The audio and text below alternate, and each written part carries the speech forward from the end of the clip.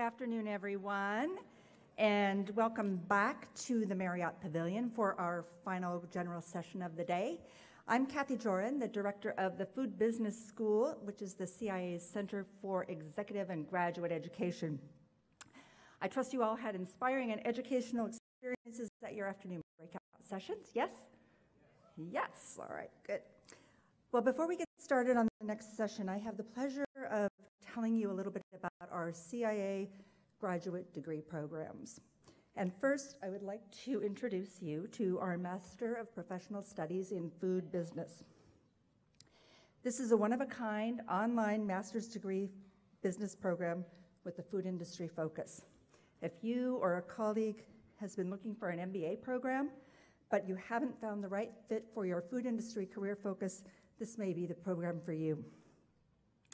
The degree is an excellent fit for an entrepreneur looking to open a restaurant or other food service business, for an innovator who wants to launch a new food product, or for those wishing to further their understanding of to better contribute to an organization or move up within their organization. The program is geared to individuals who are looking to address current challenges in the industry and to build businesses around those challenges. The program is designed for working professionals and is asynchronous, with online courses taking place over 2 years. It was launched in the fall of 2018 with a cohort of 21 students who have just completed their second semester, in which they studied ethical leadership in food business and design thinking for food. Although primarily online, there are also 3 short residencies that are a part of the program. 2 at the CIA's Copia campus in Napa Valley, and 1 here at the CIA in Hyde Park, where students have a variety of their own educational sessions in addition to attending this Menus of Change conference. It's a picture of our cohort at the Copia campus in Napa, and I am now pleased and proud to announce that this cohort is with us at this conference, and they are with our stellar curriculum designer, Andy Shaka. They are here in the audience, and I would really like all of them to please stand up now and be recognized. There they are.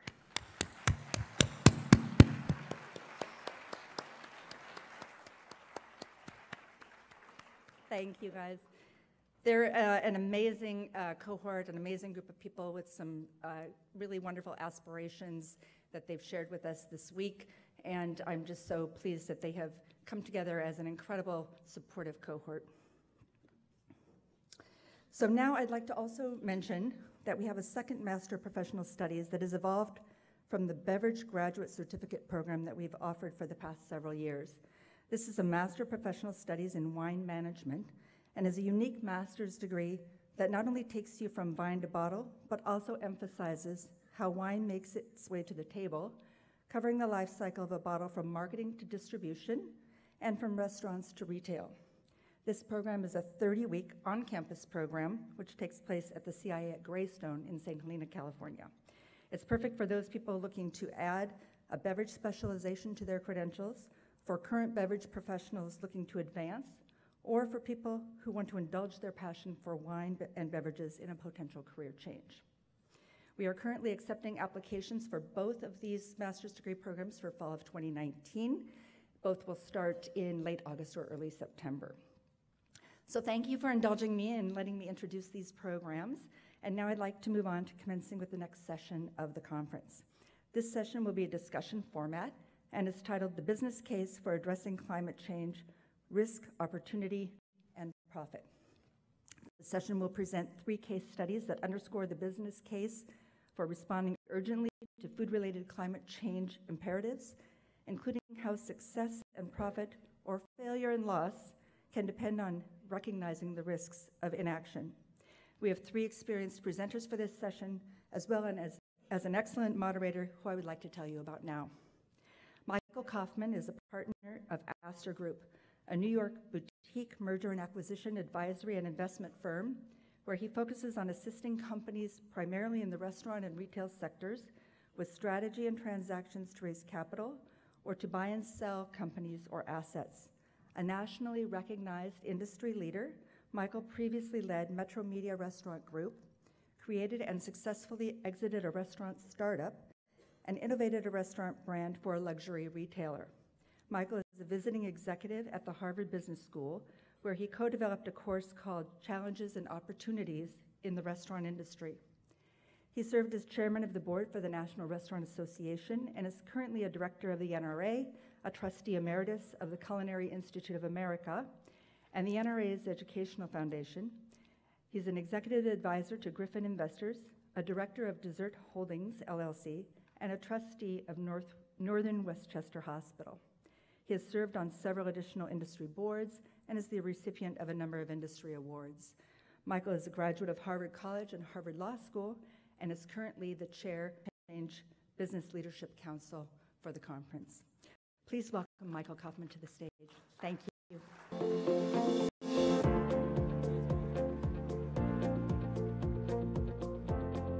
Good afternoon, everybody.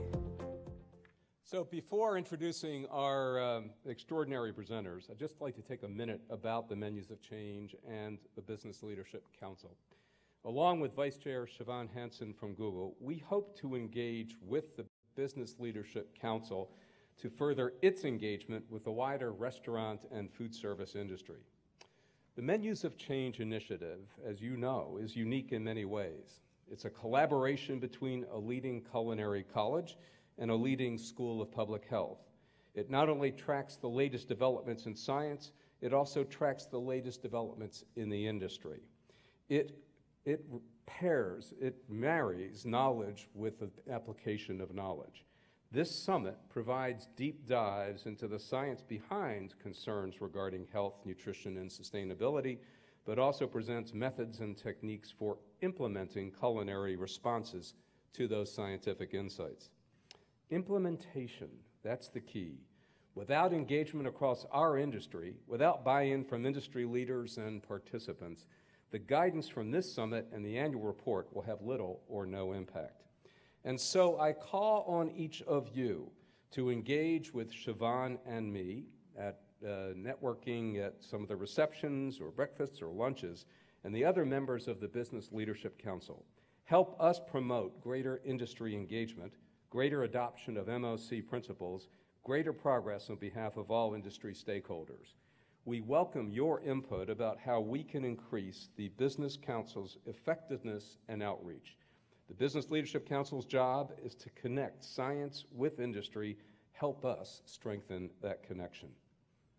So we are thrilled this afternoon to have three leaders who will demonstrate in three very different ways the business case for addressing climate change, the risks and the opportunities. Our first presenter, Hannes Dempewolf, is a senior scientist and head of global initiatives at Crop Trust, which is based in Bonn, Germany. He leads the Crop Trust's project Adapting Agriculture to Climate Change, collecting, protecting, and preparing crop wild relatives, and is responsible for developing, driving, and sustaining initiatives and projects that are of strategic importance for the Crop Trust. As such, he works at the interface of science, policy, and resource mobilization. His scientific interest focuses on the evolution, maintenance, and conservation of agrobiodiversity, the importance of such diversity for farming communities, and the role it can play for sustainable development and food security in times of a rapidly changing climate. And just so you know, his favorite crop is the sunflower.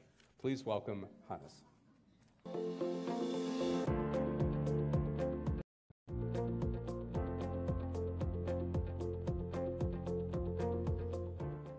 Thank you very much for that very able introduction.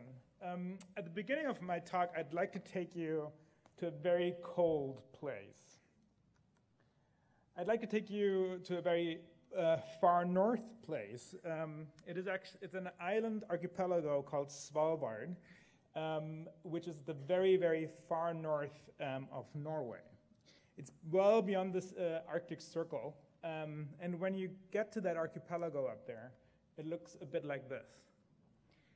A lot of snow, a lot of ice, and freezing temperatures.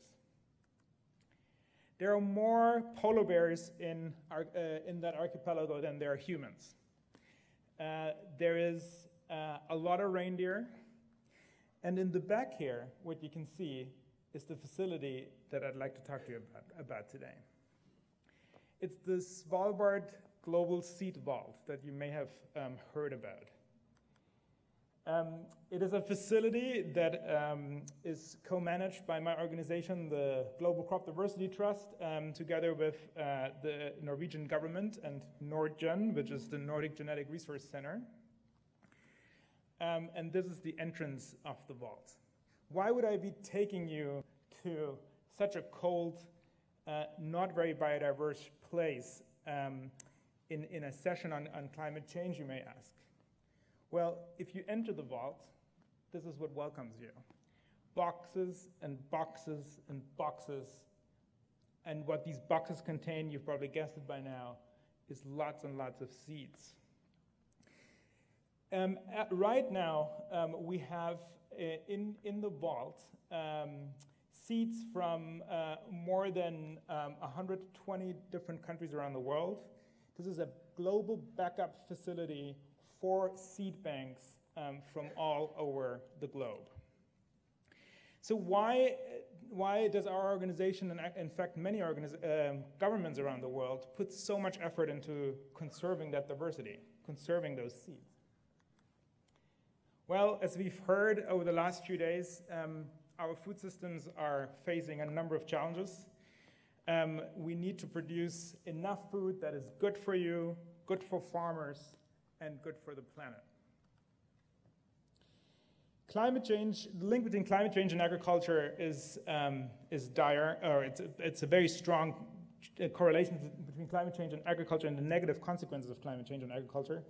And they manifest themselves very differently in different parts of the world. I've just put a few case studies up here, just to show you in which way climate change is not, it doesn't provoke a uniform response across the globe, but instead is actually is quite varied.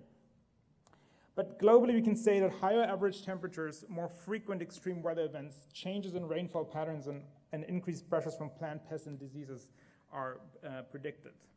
Regionally, climate change will impact agriculture productivity very differently, requiring a diverse set of solutions. And this is what I'm here wanting to talk to you about here, this little word here, diversity. Here we go. We at the Crop Trust, and we're not the only ones who are saying this, we see a real key solution to climate change challenges in diversity, the diversity that exists within our food systems. We know that there's several million crop varieties around the world. We recognize about 30,000 or 35,000 edible plant species, and all of them could be important because they have each different traits. These traits often are not traits that may be required in a particular growing conditions at this moment, but they may be in 10, 20, 30, 40 years. All are important because one might have the trait you need to adapt to a changing climate, increase nutritional value of a certain crop, or fight diseases or produce higher yields. And before I show you some examples of that, I'd like to draw your attention to our global interdependence on these, what we call genetic resources, that crop diversity. If you look at this map shows you where in the world our crops originally came from, where they were first domesticated. And you can see that although North America has some important ones, blueberries, pumpkins, some tasty ones too, sunflowers, and I have particular fondness for sunflowers, as was mentioned. Sure. You can see that the vast majority of our crops is not from North America. The vast majority of our crops is from what we call centers of domestication, the most prominent one in the Near East and the Fertile Crescent, the origin or cradle of agriculture. Of course, another big important center of diversity is in the South America, along the Andes, with Peru, and the Peruvian, Bolivian, and Ecuadorian Andes, with potatoes and tomatoes and that kind of thing coming from there. The reason I'm putting this up here is because I think it's important for all of us to realize how dependent we are in our food systems on crop diversity that comes from elsewhere. And the other thing that's important to note is that where this diversity, or where these crops first originated, is where still today most of the diversity can be found. And that is important because we need that diversity to fight the climate change challenges I've been mentioning earlier. So we globally are very much interdependent on these genetic resources. There was a study recently that looked at how much of the calories that are consumed around the world are from crops that originated from a particular country or that particular region. And in North America, it was less than 20% of the calories consumed here are actually from crops that are found here. So just so you understand our enormous dependence on crop diversity from other parts of the world. Another thing that I would like you to wrap your head around is the process of plant breeding. Plant breeding is an enormously complex way of improving food or improving crops. And it requires a multi it goes into these crosses. Someone actually did an analysis of an important wheat variety, and they found that it involved 3,170 different crosses with 51 plant genetic resources from 26 different countries. So again, this is to illustrate you why this genetic diversity of our crops is what the UN calls a global common good. It's not the property of any one country. It's something that humanity globally owns and has the responsibility to care for. So just a few examples of how this crop diversity can help us tackle the challenges of climate change. In terms of climate change adaptation, we can use the diversity in crop breeding to develop varieties, but we can also directly use that diversity often by farmers and then later on also in our kitchens. There's also ways we can use crop diversity to mitigate climate change. There is ways to produce new crop varieties that require less inputs for production, processing, and consumptions that are better at avoiding waste. They increase carbon sinks. There's a multitude of ways agricultural production can be modified using crop diversity that benefits mitigation. Here are a few examples. Potatoes are moving slowly up the Andes potato production system because it's becoming warmer and warmer in places like Peru. The disease pressure at lower latitudes increases so much that farmers are literally growing the potatoes further and further and further at higher elevations.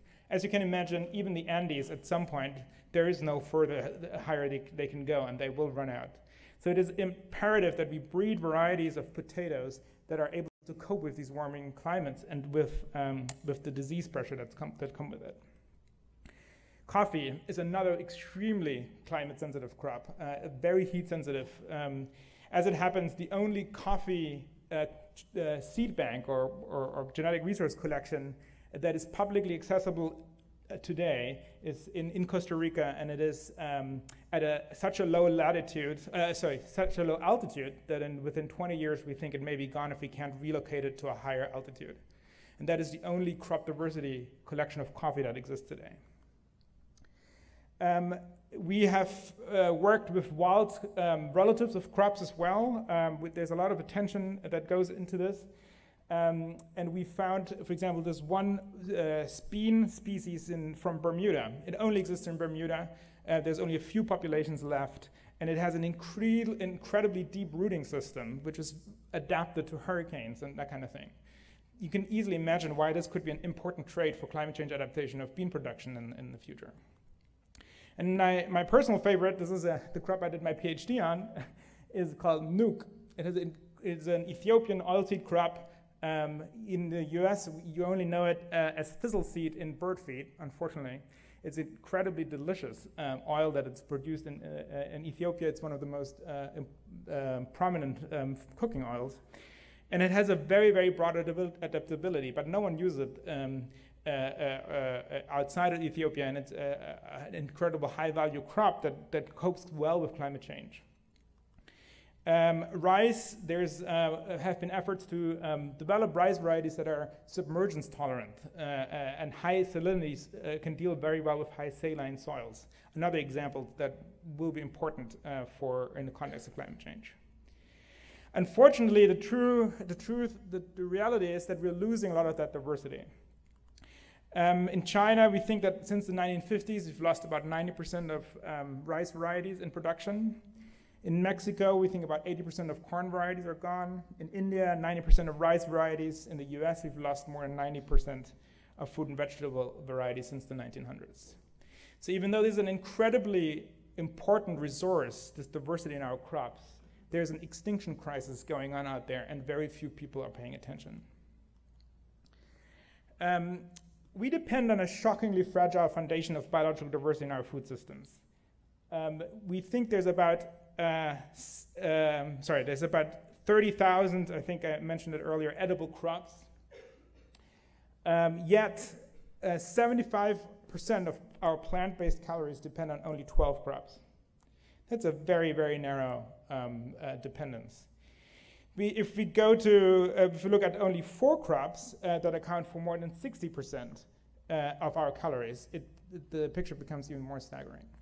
That is an incredibly foolish food system if you're thinking about it that way. Not very resilient at all.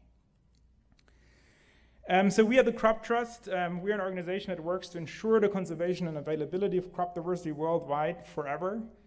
We are set up as an endowment fund, so we fund seed banks and we fund projects to save and safeguard crop diversity. And one of these initiatives is this project on crop wild relatives that I just mentioned that I happen to manage. It's a quick, on the left here you see the wild relatives of carrots, so the original ancestors of the carrots you see on the right. And it's a bit like thinking, if you're thinking about dogs and wolves, the domesticated variety looks quite different to the wild, and that is also true for our crops. At the same time, these wild relatives are threatened by climate change. We're losing them from the wild, and it's incredibly important that we take efforts to conserve them and make them available for breeding. So food biodiversity is a key to a profitable food sector and provides an insurance policy against a multitude of threats. And in our view, investing in crop diversity means investing in options to satisfy consumers, enhance taste, increase nutritional value, and a more sustainable production. As I mentioned, we are our funding agency. We're raising funding for an endowment fund to endow the global system of seed banks. We estimate that costs about $34 million US dollars per year, which would require an endowment fund of 850. At the moment, we're at 300 million, which is a sizable chunk, but not nearly enough to fully fund that system. So we're working hard on making that happen. Recently, we were able to complete the endowment for the International Rice Gene Bank in the Philippines, which now means that 136,000 varieties of rice are conserved forever, with funding forever, to be available to anyone who wants to use it for direct use or in crop improvement. We've also launched a public awareness raising campaign a few years ago called Food Forever, which is trying to make the case why biodiversity matters so much for climate resilience. And it's something that we've worked with the Chef's Manifesto together, and tomorrow in the session 7, I believe, we'll talk a little bit more about why that matters and why we really depend also on a strong cooperation with chefs, because we feel that the food industry is a very good translator of the message of why we need crop diversity, why it matters to everyone, and why everyone should engage in making sure that that diversity is conserved. With that, I'd like to thank you for your attention.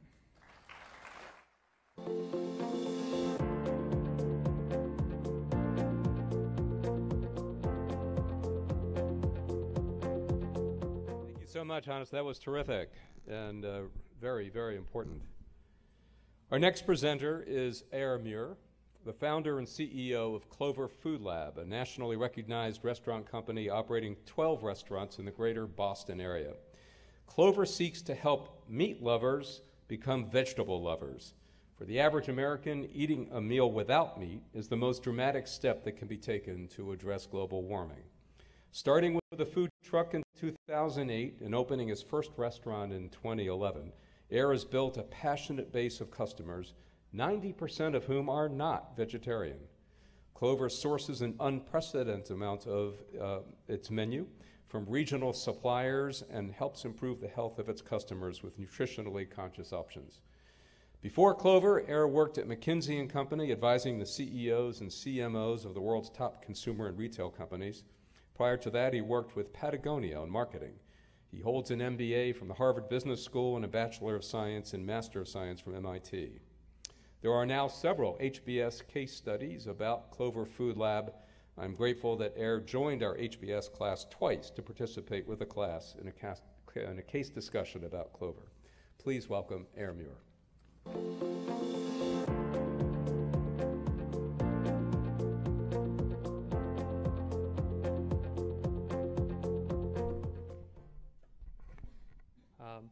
First, thank you, Mike. I'm really excited to be up here and excited to attend this conference. There are so many wonderful things happening right now, and I'm sure I wasn't the only one looking at all those pictures of seeds. I could look at those all day long, and maybe someday we'll get to go to Svalbard. I'm going to talk to you guys a little bit about, from the global, we're going to go down to the micro. As Mike mentioned, my background's pretty unusual for a restaurateur, and I was trained as a scientist. At one point I was wearing safety glasses and a lab coat every day to work, and now I'm putting on a hairnet and an apron. It's a pretty dramatic change, and what led to that was I read an article that some of you may know called Livestock's Long Shadow. And for me, that was the first time I had heard of food being connected to the environment. And I have to say, I have a lot of sympathy for many of our customers who don't see that connection even today. I mean, I think the awareness has been shifting dramatically, but at that time, it was so surprising to me, I just didn't even believe it was true. And I had thought of myself as an environmentalist for many years. I'd been trying to figure out what I could do to have an impact in the world on some of these things I cared about. But I was thinking about green building. I was thinking about electric cars. I was thinking about green energy. And I just hadn't thought about food at all. So that was a real moment of change for me. There's a quick snapshot. Who here, just to show of hands, who here has eaten at Clover? Okay, cool. A few more than I was expecting, given that we're 4 hours away. So we're a restaurant company based in Boston. We have about a dozen restaurants right now. I started the company about 10 years ago, and as Mike mentioned, we experimented with the menu for a while before opening a restaurant. So the first restaurant opened in 2011, the end of 2011. We are really focused on vegetables for meat lovers. So the premise is, if somebody who's normally eating meat comes into Clover and has a meal with us, had a really wonderful impact. And the original idea was maybe we could get that to happen once a month. It turns out today 70% of our sales come from customers that come in more than 2 times a week. So we actually have really heavy frequency in use. A lot of our tech is built in-house, and I'll talk a little bit more about that, but it's become a really important part of what we're doing and what we're figuring out. Our menu changes daily, so if there are restaurateurs here, that's outside of some very small fine dining restaurants. That's something that's almost unheard of. And if you look at Clover's menu change over the course of a week, it might be 30 or 40% of that menu that changes. Over the course of a month, about 80% of the items on the menu have changed. And managing all that's become a lot of what we're doing. The reason we do that is part of our success in getting meat lovers to eat vegetables is making sure those vegetables taste really fantastic. And for that to work, we need to be serving what's in season. So we need to be flexible enough to serve what our farmers have coming out of the fields. And that doesn't work on 4 seasons a year. It works on growing seasons, which vary a lot. The last thing here, that's same-store sales growth. Last year, my restaurants, 2%, for same-store sales growth. For our industry, it's massive. I think the fast casual industry in general was down a couple percent last year. But we have, I think we're benefiting from broader change that's happening in the industry, which is fantastic, and in society. And we're also getting better and better at figuring out how to do what we're doing. But this is the real focus, and this drives our decisions, it drives our judgment of success and failure. And for Clover, 9 out of 10 of our customers are not vegetarian. So if you're going to come and eat with me, it's not because you've decided that you've got a problem. Instead, you have to walk past a burger place, you have to walk past a chicken place, you have to walk past a bowl shop, and you have to decide that you want to eat what I'm serving because it's more delicious. So that's really primarily how we're driving our business. Just going back a little bit, so I was trained as a scientist. When I first had the ideas of starting Clover, I had no experience with restaurants. And I was working too hard, so I took 5 weeks off, and I had vacation time stored up, and I got a job at Panera, and I got a job at Burger King. And this is while I was working at McKinsey & Company, and my wife was afraid some of my colleagues would come in and wonder what was going on. I said, don't worry, it's not, they're not going to be visiting the Burger King in Winchester. But I learned a ton. This was honestly my very first experience in a restaurant, and it was wonderful. And I was there mostly just to gain some confidence. I mean, I wasn't trying to, figure out or decode what Burger King was doing. I was mostly just trying to get a sense of what's it like, what's the pace like in a restaurant, who would I be working with. I ended up doing something totally, unforeseen, which is buying a food truck. Originally, I'd hired a chef to develop my menu, and at some point, I just didn't think that was going to work. What we're trying to do is something really different. I didn't know at the time of any restaurant that was not serving meat, but had mostly meat eaters as customers. Today, I think we're still, as far as I know, almost completely unique in that. And I wasn't sure it was going to work, honestly, and I didn't want to invest in an entire restaurant to figure that out. I also thought that we may have to adapt and change. Our ideas, day one, of what might work, may pan out. And so I ended up using a food truck to test out our menu. So that's me in the very early days. You can see in the background my chef, that's the guy without any hair, and he was a professor at Johnson & Wales at the time and had been at the French Laundry and really helped me learn a lot about what it means to make food for a lot of people. We got very busy. We used the side of the truck to write the menu on, and a lot of Clover's DNA was sort of developed or figured out in those early days. You'll see a lot of these things are crossed out. That we still do is we run out of items. I figure we have a couple choices. We either serve frozen food or food that doesn't perish in some way, and then we can always keep it available, or we throw out a lot of food, or we allow the menu to run out sometimes. And so if you're a customer at Clover, you know this, that you may come in and the thing you think you were expecting to get may not be available. And we embrace that. I think it's terrific. And we have this happen on a daily basis.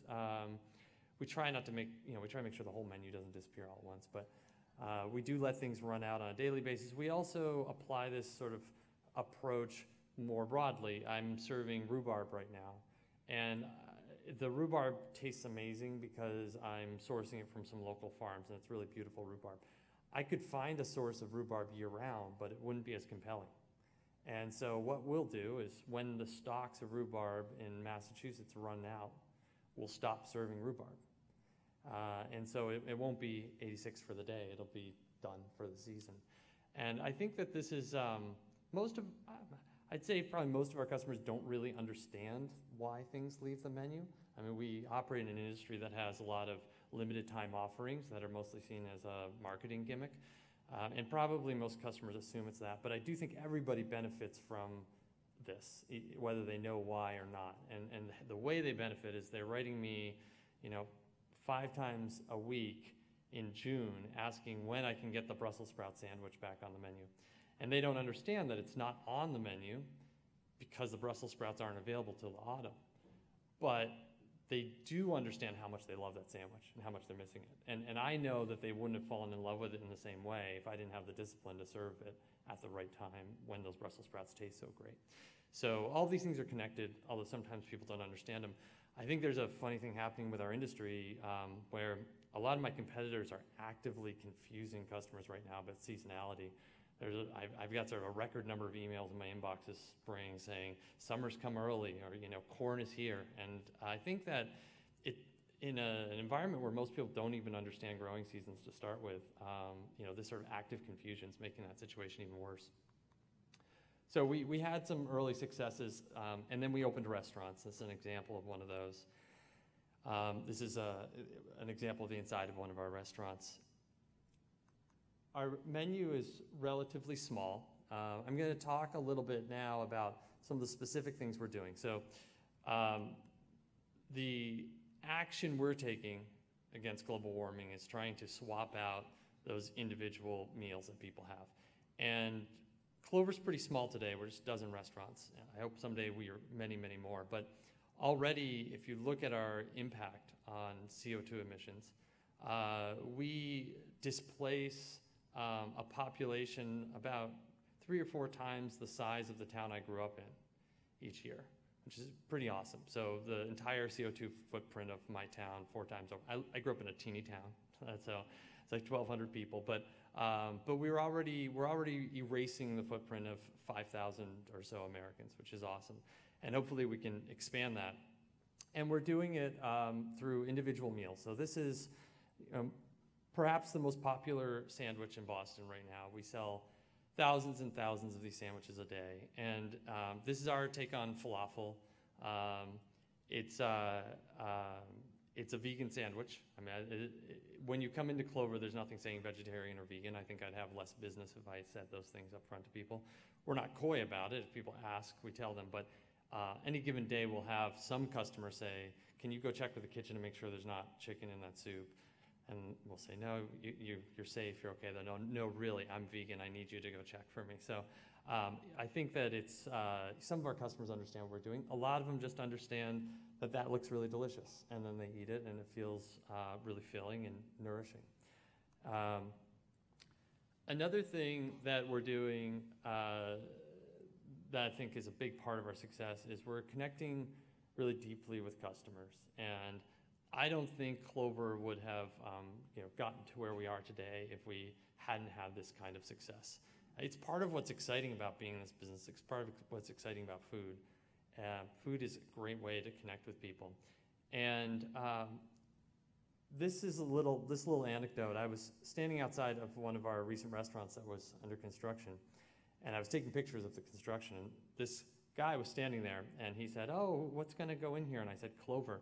And I just had my camera out because I was taking pictures, and he dramatically threw his helmet, probably not a good idea, and his book down on the ground, and he said, "No," he said, "Clover." He's like, "I've been here for years, and I wanted Clover here the whole time I was here." He's like, "And now I'm leaving." He's like, I'm about to leave, and now you're telling me you're opening Clover." And then he wanted a selfie with me. But that is one of many, many stories of that I think express the connection that we're able to create with people over food, which is really exciting.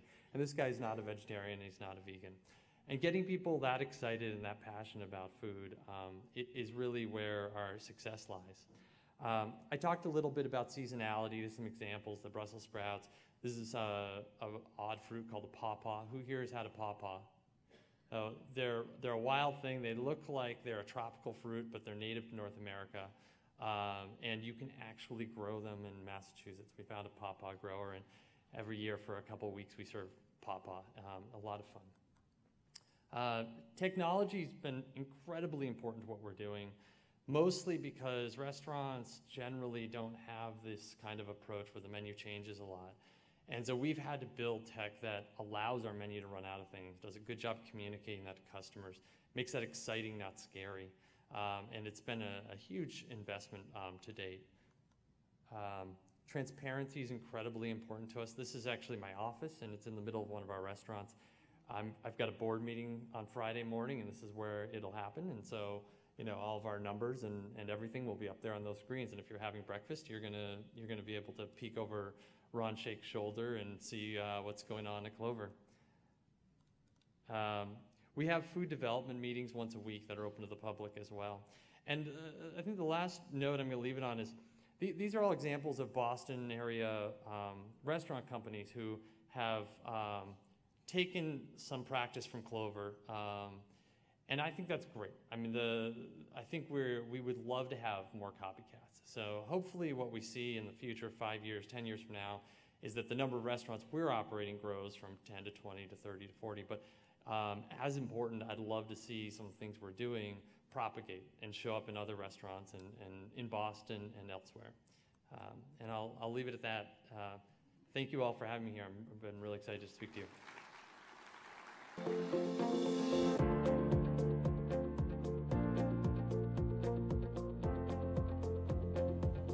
Thank you so much, Era. And if you haven't been to Clover, I didn't see the show of hands, but it's worth the trip to Boston to give it a try. Our final presenter is one of my heroes in the industry. Despite the fact that my allegiances have generally been with Harvard, I will reluctantly admit that there are a few pockets of brilliance at Yale. Just saying, and Rafi is one of them. Rafi Taherian is an associate vice president for Yale Hospitality. He believes that campus dining operations can be a testing ground for positive and pragmatic change. He has forged collaborative partnerships within Yale University and in the food industry that have created a benchmark reputation in dining services for one of the most prominent institutions of higher learning. Since 2008, he has guided the continued development of Yale Hospitality's sustainability initiatives and robust culinary concepts by merging principles of a healthy, plant-based Mediterranean diet with an operational approach that promotes regionally based and sustainable food systems. Before joining Yale, Rafi was the executive director of dining at Stanford University. As an undergraduate, he studied architecture in Italy and later earned a hospitality degree right here. Rafi has received numerous awards for his vision and leadership, including, and just listen to this, in 2016, Rafi was awarded both the Silver and the Gold Plate Awards by the International Food Service Manufacturers Association, IFMA. There is only one gold medal plate awarded each year. So in winning that in 2016, he joined a highly select group of industry icons, including Ron Shake, Wolfgang Puck, Rich Melman, and Danny Meyer. Rafi is a wise man. Please welcome Rafi Taherian. Michael, thank you. I can't even give this presentation anymore. Michael, you're so kind. For a Harvard guy, that's amazing. Thank you very, very much. I recognize that you guys are the true Maze of Change warriors, that on the second day, you're sitting in here at 5:46, and I am here between you and a beautiful glass of wine and delicious food that is sitting right out there. And I promise to you that it's going to be quick and painless, and I hope your time is going to be worth it. All right, I do this. Let's watch a video together.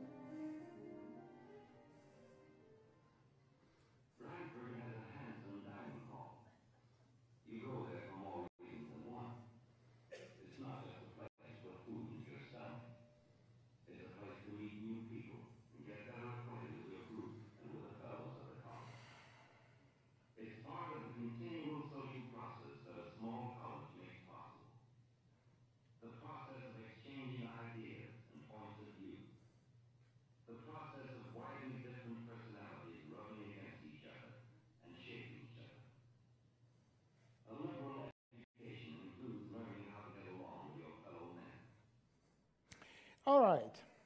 So I have 3 pieces of news for you. Number 1, our dining halls are no smoking environment. We're not smoking in our dining halls. Number 2 is our students, they don't wear suits anymore. And number 3, 51, 52% of our students are female. We're no longer a male university. So I stumbled upon this particular presentation, this particular video, when I was doing a research 2 years ago in terms of what's the purpose of food service in a college and university. I gave a presentation in the National Association College University Food Service, and it was important to understand what is the bottom line reason why we exist in universities. Because we're no longer a transactional organization. Because for years, an institutional food service was all about providing safe food in an efficient way in a large number, okay, for the students, and we were considered institutional food service. Well, the news is we're no longer that. And so what are we actually is what our provost wants us to be, and which is for us to create opportunities for our students and for faculty, opportunities for collusion of the ideas. And I submit to you that's exactly the same thing that has been happening over a decade and more at Menus of Change and World of the Healthy Flavors and the collaboration that we've been having all these years together. Opportunity for collision of the idea across various disciplines and various industry. And I submit to you that it's been extremely successful. I have come in here for many, many years, and I always walk away with tremendous amount of takeaways. That being said, in our organization, we do not have only one thing that we need to do for our students. You know, for years I've come in here and I talked about how fantastic Yale food is and how innovative we are in respect to so many different things. In reality, in dining services across the country, in so many other schools, we have to be jack of all trades. And these are the kind of things that is not just unique to Yale Hospitality and Yale organization. These are attributes that you will find in campus dining across the country in a lot of different organization. But we take this value proposition and then we apply and we said, well, wait a minute, what did our provost said? We need to create collision ideas. And so then we say, well, we do a lot of transactional activities. How then we get those transactional activities? We combine it with academic research. We combine it actually with all the other things that are happening in the industry, and we create a transformational organization and no longer a transactional organization. And that's the secret of the dining organizations across the country. Movement from a transactional to transformational organization. We don't do just food, okay? We do leadership, we do literacy, we engage community, and we do sustainability and food and drinks. So that translated in Yale Hospitality is going to come and is going to manifest itself under so many different initiatives, be it for students, be it for our community, be it for food waste, food R&D, you know, and there are so many different aspects of activity that is not just food. A few pictures of what we have done in the last 2 years, for example, we recognize that we are not subject matter experts in many, many fields. But we have an opportunity to collaborate and cooperate with those that they are subject matter experts and bring them on board and give them an opportunity to interact with our students. About 9 years ago, we focused actually on Mediterranean diet. We transitioned our menus from everything to a Mediterranean diet focus. And we started bringing people that they were subject matter experts at the time. Joyce Goldstein came to our school for many months, and she started changing our menus and salads and all those things. Over the years, we have extended, actually, our Mediterranean diet menu process, and we have had, again, subject matter experts. We do this Mediterranean diet, and we bring a food anthropologist, and we ask food anthropologists to tell us actually what is in the DNA of the Mediterranean diet that not only makes it delicious, but makes it sustainable and makes it healthy for everyone. And we explain that to our students, why is it we are focused on that. We host actually a Mediterranean diet, and we by the way, we measure everything. And you can see that in 2 years, in terms of all the metrics, in terms of the consumption, purchasing, in various categories, we have had an increase in terms of our purchasing more olive oil. We're actually 5.2 times American average in olive oil consumption per student. We're nowhere to be near Greek and Spain, because those guys, they actually drink this stuff. But we're in a good place to be, and we continue to push these things more and more. But what's more important to me is the fact that Yale Dining and Yale, as an institution, we are such a small part of, for example, the Ivy Leagues, and then Ivy Leagues is such a small part of the Northeast Corridor, and the Northeast Corridor is such a small part of the country. So there is a tremendous amount of opportunity and potential for scaling up the kind of activities that we do in our organization. The president of the Yale says, well, I want you to actually create your objectives and your initiatives in your organization, that they're not just unique to Yale, but it creates opportunity for collaboration nationally and internationally. So it's, again, when it comes up to the vision and goals, it's very, very important that you see actually what the administration and institution wants to do.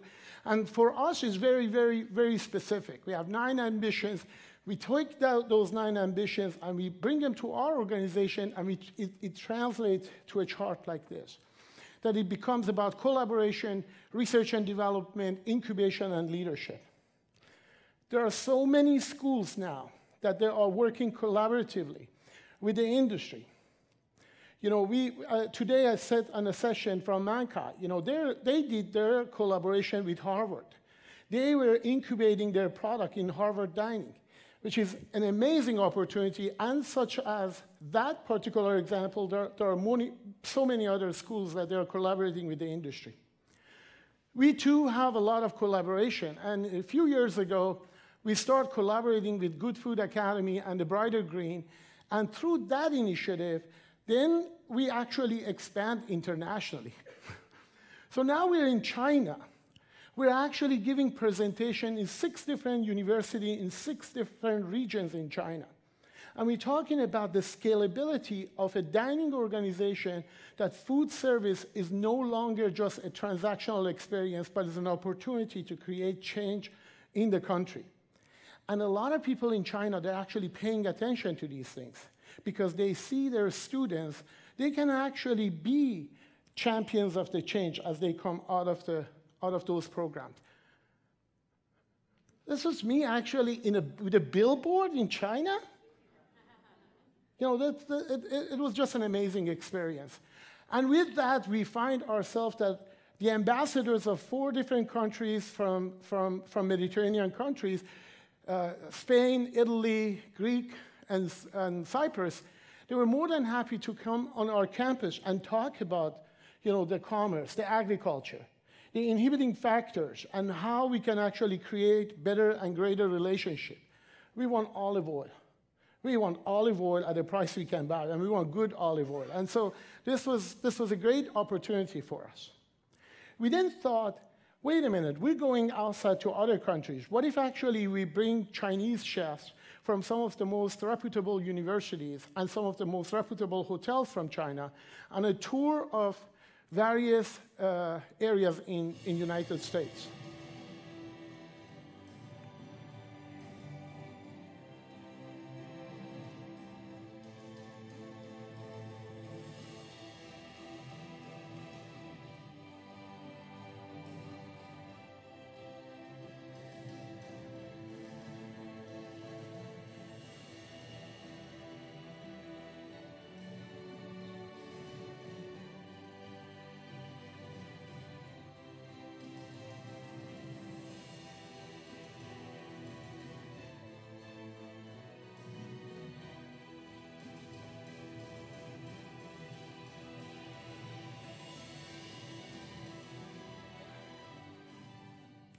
So through this initiative, we brought a number of the Chinese chefs, and actually, president of the Chinese counterpart, National Restaurant Association, coming to United States, going to 4 really prestigious universities, and to CIA, and to Google, experiencing what is plant-centric, plant-forward menu look like. Experiencing actually how a large institution and organization can reduce animal-based protein. Through this process, we created relationships, and those relationships now are going to be leading us to other initiatives in terms of taking a group of the chefs from the United States now back to China and create this engaged relationship. So here's the thing. This is not just something that happens at Yale University. It is happening actually in a lot of other universities in the country.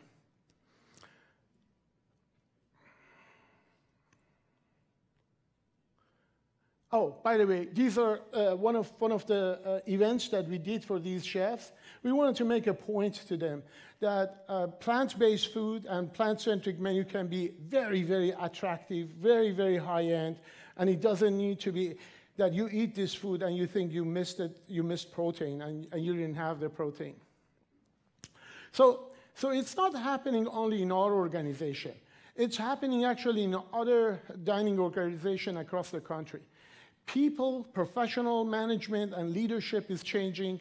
The introduction of the chefs has been the single one most important game changer for campus dining, not just for campus dining, for the entire industry. The fact that world cuisine, now it's becoming a vernacular in everybody's food repertoire. And facilities have changed, equipment have changed. And the fact that we're competing with the casual dining and QSRs out there, people that they do amazing job in plant-based menu outside in the industry. These are not pictures of my dining organization. These are pictures of other universities, how the dining organizations across the country have changed and have transformed in something that is experiential dining, that is literacy-based food service. So it comes to this point that, you know, I showed you a video at the beginning of my presentation. There are 2 sentences that were very important to me when I was researching campus dining.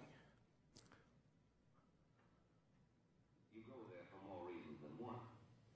It's not just a place to put food into your stomach. Precisely.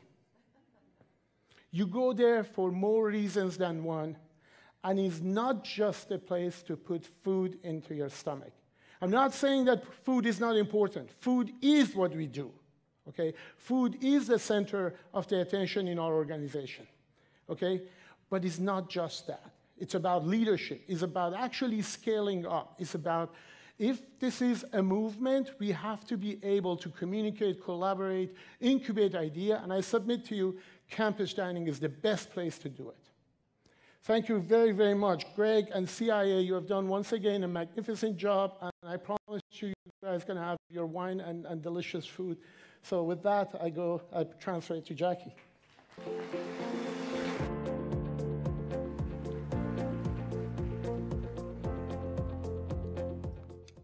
Well, I think as I was standing backstage thinking about this session, and actually I had a really wonderful briefing call with all of these presenters before the conference, thinking about the title of the session, addressing the business case for addressing climate change, risk, profit, opportunity. I am not a business major. I didn't study business at all. But I think of these terms when we think of business. Diversify your portfolio. I feel like that is exactly what Hannes was talking about. Build up demand through seasonality from air. And from Rafi, rethinking profit from a transactional action to a transformational action. I think these are all really compelling reasons for that business case to address climate change. So thank you again to all of our presenters for this amazing session to close out this second day of the conference. We still have tons more for you tomorrow, but as Rafi promised you, we have wine for you first. So we've got the reception outside. We're again going to be outside. We were not deterred by the rain. So we're going to be in the beverage garden outside. Our reception this evening is featuring our bronze level sponsors. We're also having a book signing by Christy Middleton. She will be out there signing her copies of Meatless. And again, tomorrow we'll be starting breakfast at 7:30 downstairs, and programming starts back in here at 8:15. You don't want to miss it. We've got a great session on sustainable seafood, which I think continues to be a great source of confusion and questions for a lot of operators, as well as a deeper dive into biodiversity. We got a little bit of a taste of that from Hannes, and we've got even more content for you on that tomorrow, as well as one more round of breakout sessions. So be sure you're here bright and early, ready to go, 8:15 in this theater. Have a great evening, everyone.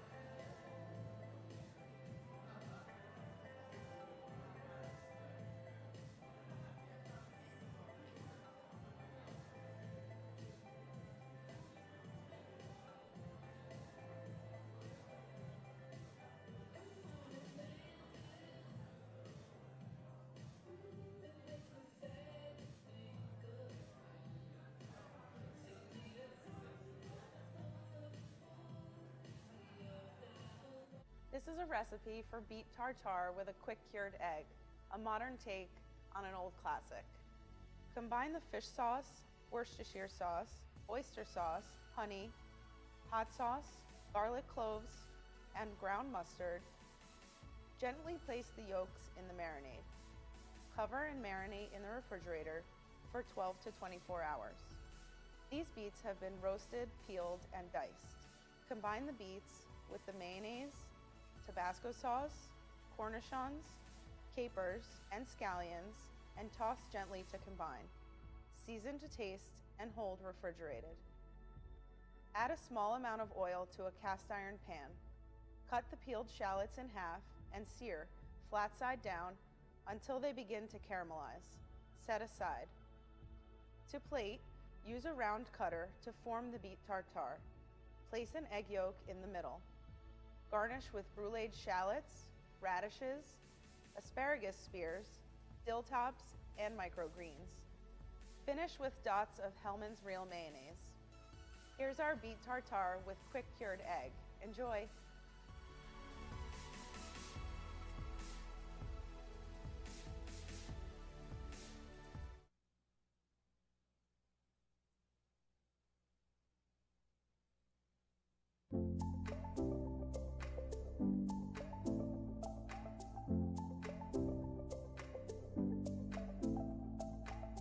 Here's a great way to put produce at the center of the plate in the middle of winter.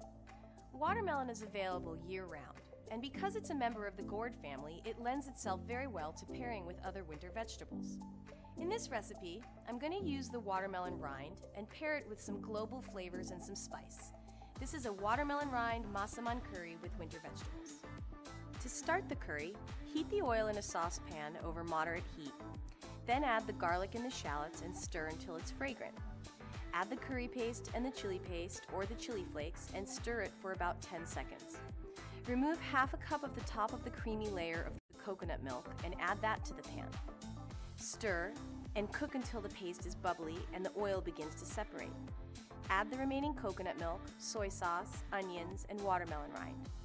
Reduce the heat and simmer until the onions and the watermelon rind are soft. Add the remaining vegetables in the water and cook for another 4 to 5 minutes. Adjust the seasoning with fish sauce, sugar, and lime juice. Next, add the kaffir lime leaves and the basil and serve immediately over jasmine rice.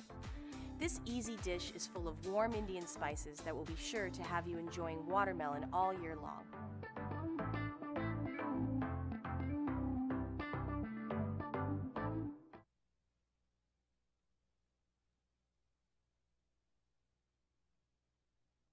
This dish is a fun take on a classic gratiné, hollandaise crusted cauliflower, seasoned with cheese and mustards. Cut the cauliflower into florets, then toss the florets in a mixing bowl with oil, hot sauce, thyme, garlic, salt, and pepper. Place on a sheet pan lined with parchment paper and roast at a 425-degree oven until the florets begin to turn golden brown, about 15 to 20 minutes. Remove and set aside.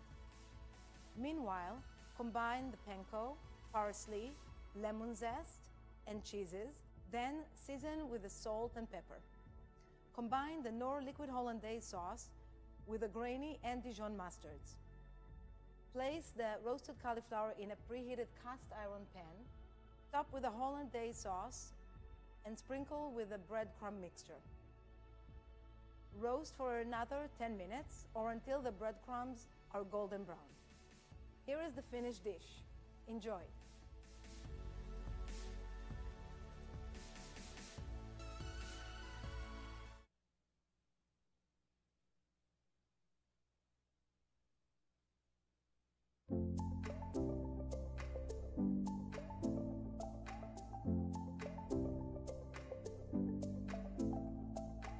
If you find yourself throwing away watermelon rind, please don't.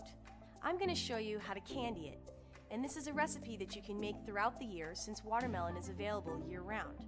I'm going to cut the watermelon rind by removing the green peel and all of the flesh from the inside, then cut it into 3-inch by 1/4-inch pieces.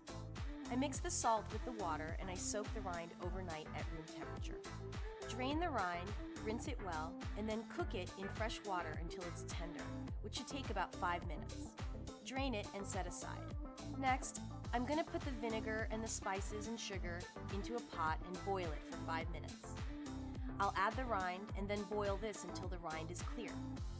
I remove it from the heat and let it stand at room temperature until it's cool. After I drain the rind, I'm going to place it onto a sugar-coated pan and cover it with more sugar. Let this set out for a day at room temperature uncovered. The next day, shake off all the excess sugar and store it in an airtight container for up to 2 weeks. You can use the candied watermelon rind as a garnish for cocktails and drinks.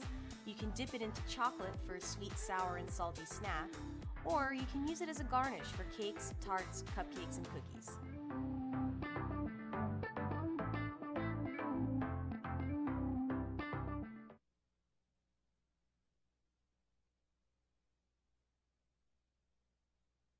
This is a light, refreshing dish featuring sustainable seafood, Alaskan black cod with a grapefruit relish and an avocado cream.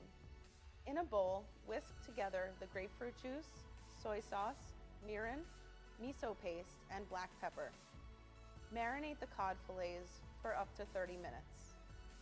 For the relish, char the jalapeno over an open flame. Once cooled, seed and mince. Combine with the diced grapefruit segments, scallions, sugar, red wine vinegar, and olive oil. Season to taste and refrigerate until ready to use. To make the avocado cream, combine the avocado, garlic, yogurt, Hellmann's light mayonnaise, chili, and lime juice in a blender. Blend until smooth. Heat oil in a non-stick sauté pan over medium heat. Pan-sear the cod until opaque and beginning to caramelize. To serve, place the avocado cream on the bottom of the plate. Top with the fish and the grapefruit relish. Garnish with microgreens. Here's our finished dish. I hope you enjoy.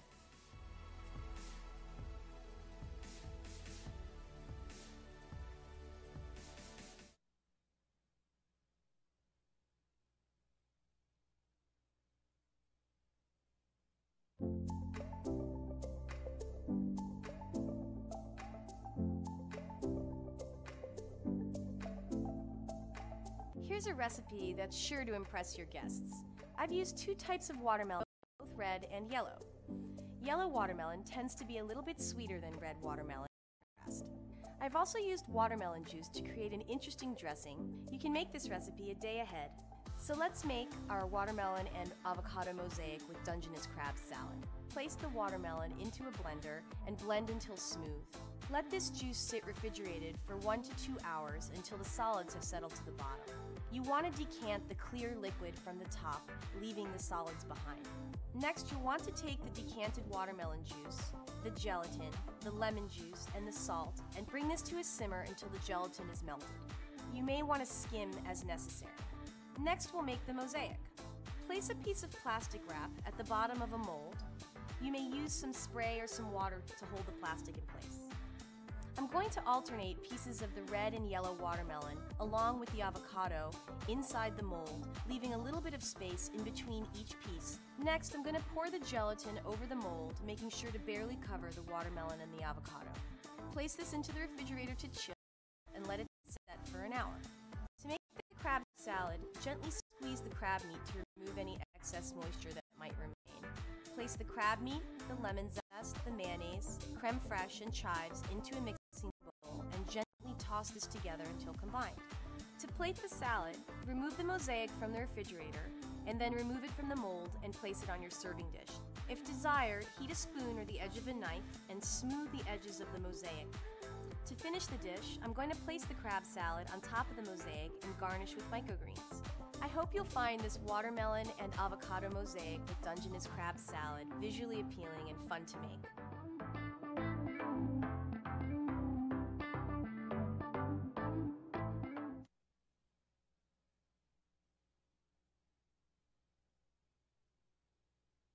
Here is a dish with spiralized sweet potatoes, clams, and a creamy Asian turmeric sauce. Using a spiralizer, sterilize the sweet potatoes into long, thick noodles. Cook the sweet potatoes in boiling water, stirring gently for about a minute or two. Drain and set aside. Heat the vegetable oil in a wok over medium-low heat. Add the sweet potato noodles. Stir frequently and cook just until tender. Remove from the wok and set aside. In the same wok, add a little oil, add the clams, turn the heat to medium, add the garlic, ginger, and chopped chili pepper. Add coconut milk and Knorr Professional liquid concentrate base. Add turmeric and fresh lime juice. Cook until the clams are open, remove, and then set aside. Reduce the broth until it's thick enough to coat a spoon, and season to taste. Add the noodles back into the sauce, toss gently, and then add the clams to combine well. Place the noodles and the clams on a plate, sprinkle with furikake, cilantro, and sprouts. Garnish with lime. So here is the finished dish. Enjoy.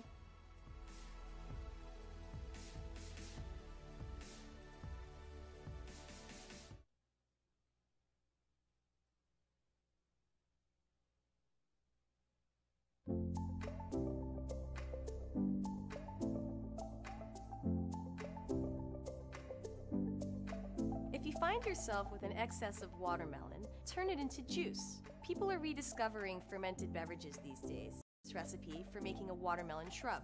Heat the sugar and vinegar on the stove, stirring constantly until the sugar is dissolved. Add the watermelon and simmer to release its juices and flavors into the syrup. Cool the mixture and strain out any solids. Add water to taste. Place the mixture into a glass jar and allow it to rest in the refrigerator for 4 days covered. This can be blended with alcohol or other flavors of your choosing to make a delicious beverage. So here's our watermelon shrub. I've garnished it with a watermelon wedge and candied watermelon rind.